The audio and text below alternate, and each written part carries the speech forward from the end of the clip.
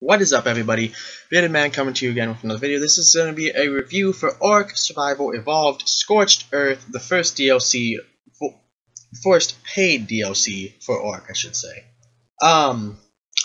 Anyway, I'm going to be doing a review about this. Now, I gotta say, I really enjoyed it right off the bat. So, there's that. But, basically, my experience of it is I kind of was expecting it to be just like Ark, but with new creatures. I was a little bit taken back because the scenery looked really nice. I really liked the desert look. And it was a lot more dangerous. Like, crazy more dangerous than regular Ark. Like, I started going in it, and I noticed how quickly my water was going down immediately. I was like, whoa, whoa, whoa, whoa, whoa. My water's already down to half. What is going on? I just barely started. I happen to have been started in a heat wave, and I ended up dying because of the heat wave because I couldn't find any water. I was like, holy wow, okay. Then you go on and you find these much more cool looking environment things like the sandstorms where you can barely see anything in front of you. It's crazy. Then there's the thunderstorms, well, lightning storms, whatever they are, that affect electronics and stuff. But the heat waves, by far, were the things that really messed with me because they make you hallucinate more. I think that's what it's called anyway, hallucinate. And you guys starts like seeing all this weird like, it's crazy. I really enjoyed it from just an environmental standpoint. Then you get to the creatures. The creatures, I really liked how they worked. I was a little bit sad at how weak wyverns were in comparison to what I believe they should be strength-wise, because they seem like the dominant creature in Scorched Earth. They're especially difficult to deal with. If you're on a harder difficulty and you come in with a bird, they kill you almost instantly. So I was a little bit disappointed when I got one that it was so weakened from its much more badass state. But with that being said, I really enjoyed wyverns still, the dragons basically, because they were just an awesome mount to have. Like, you can ride them around. You're riding on the back of a dragon. It's fun as anything. And I mean, like, you raise it from a baby, which was kind of a cool little aspect. Difficult, though, because of how difficult it was to get one of those eggs. But, pretty fun to do. I really liked it.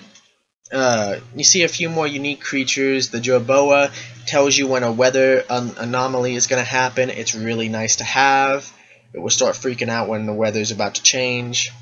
Another thing that I rather liked a lot of the creatures was the Morellatops or Camorosaurus or whatever. I don't know why it had two different names.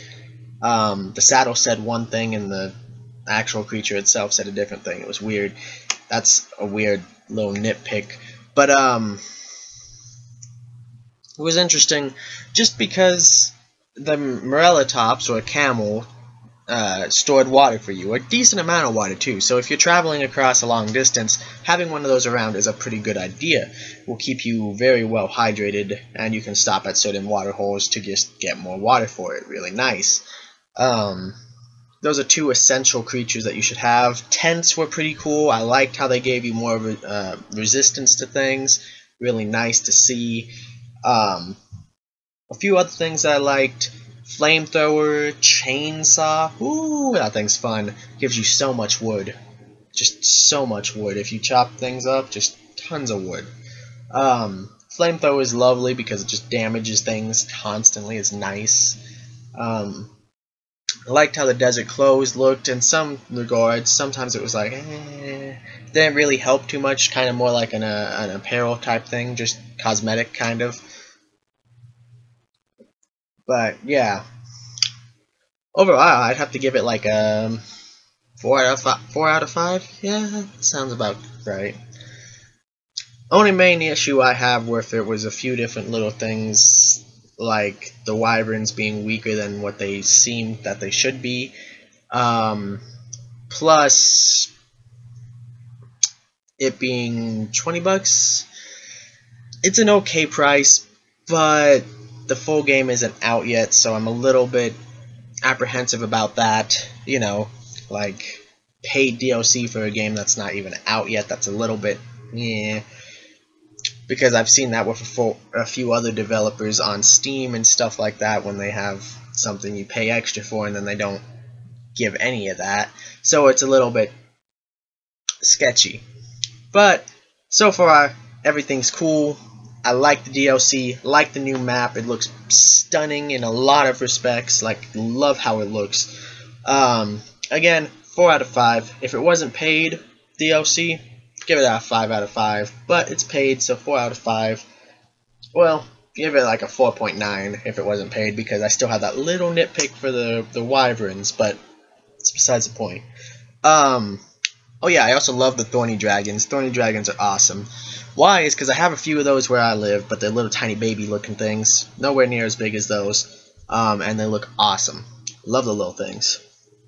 But, yeah. Anyway, peace out everybody. Hope you enjoyed this. Again, this is my opinion.